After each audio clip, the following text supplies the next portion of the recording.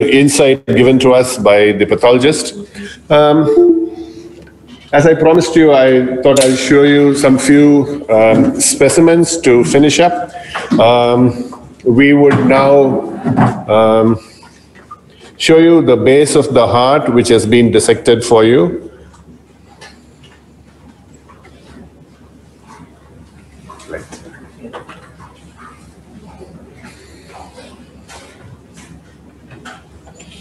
Come on.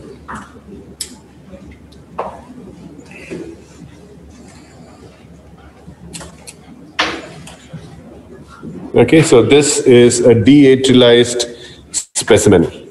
Okay, so this is the mitral valve, and you could see the AML, PML. The PML is the mural leaflet, the AML is the septal leaflet. Okay, so here this is the tricuspid valve. Okay, focus. Yeah. So the tricuspid valve, you could see the septal leaflet here. Somebody has to show the light. Okay, so that's the septal leaflet there. And this would be the large anterior leaflet, and that's the posterior leaflet. So that's how the surgeon would probably see it. So the septal leaflet would be towards him. The posterior leaflet behind, the anterior leaflet in front. Okay. Okay, so between these two, you have the interatrial septum. And where this hits the aortic valve, that is your non-coronary sinus and the non-coronary cusp. Okay, so this is a feature in the echocardiogram as well. Interatrial septum onto non-coronary cusp. Okay, the right is there, giving off the right coronary artery, which goes around the tricuspid valve. And the left is here, left main, okay, that gives off the circ which goes around the mitral valve. The coronary sinus also goes around the mitral valve. So when you see a mitral valve like this, as in the surgeon's position, the aorta is there, AML, PML, and your circumflex around, your coronary sinus around. Okay. And this is the pulmonary artery, pulmonary valve. If you see that all these three fellows are sitting at one level and this guy is sitting a little bit higher, that is because of the presence of this conus. So this conus pushes the pulmonary valve above, and the pulmonary valve has one anterior leaflet and one right and left. And the aorta has the posterior leaflet or the non-coronary leaflet and the right and left. So the aorta will have a posterior leaflet and the pulmonary artery will have an anterior leaflet. Okay. I would trans-illuminate the aortic leaflet for you a bit. So you could see the nodule of Aranciae, which is nicely seen in the specimen that we found. So if you have a look at this, if you have a look at this, so that, it's probably too bright. Okay, so the nodule of Aranciae is here, and this is one lunule, this is another lunule. So you have two lunules for each leaflet, so 6 lunules for each valve, 12 lunules for the heart. So this is the clear portion. This is the rough portion where it coapts with the corresponding lunule of the neighbor and the nodule of Aranciae.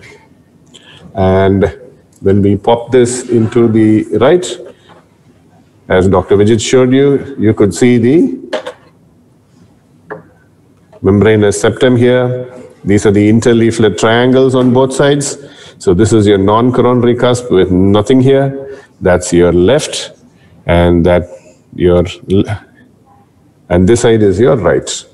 So your central fibrous body will be here, and your left fibrous trigone would be there. And if you would see that in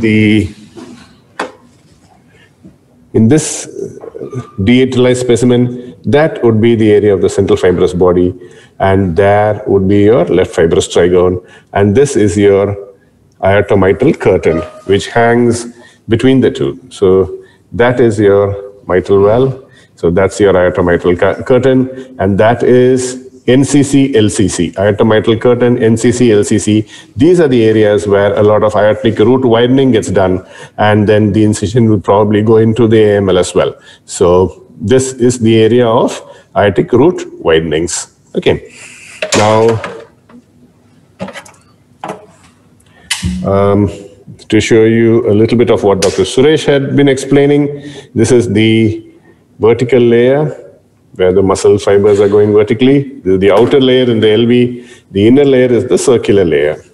So there was a guy called Torren Guasp who had dissected the heart out into a helix, and the result of what he would show us is this. So the entire heart muscle is one big rope which is wound around like this helix. The inner circular fibers of the left ventricle, and this is the vertical fibers of the left ventricle which go like this. So the heart with its architecture for you as per Torren Guasp.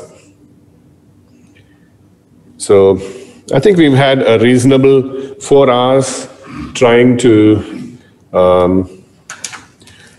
understand the nuances of cardiac anatomy. We have had a lot of speakers with a lot of experience who put in a lot of effort into showing you the things about the heart. So we have discussed basic anatomy and how they affect diagnosis, symptoms, treatment, surgery, and I think that has been a good 4 hours for us. Normally this would go on for 2.5 days, and we have a lot of applied things to show you, but this year we thought this would be short and sweet, and we would do it this way. We planned one for next year in July, around 25th. We would get the information out, and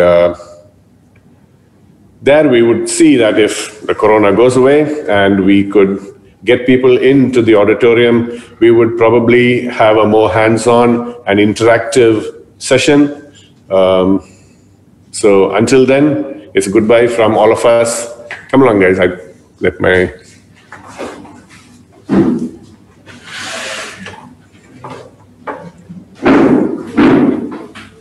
Come.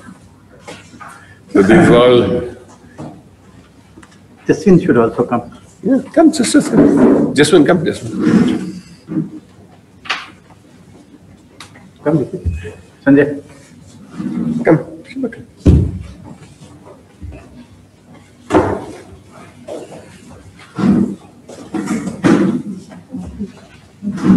Come. From all of us here at the Madras Medical Mission, our cardiac morphology team, and a lot of friends from outside as well who've been part of this team for so many years. I think cheers, and hopefully 2021 we will join together in an auditorium and have a session of interactive, hands-on cardiac morphology like how it's always been. Thank you. Thank you.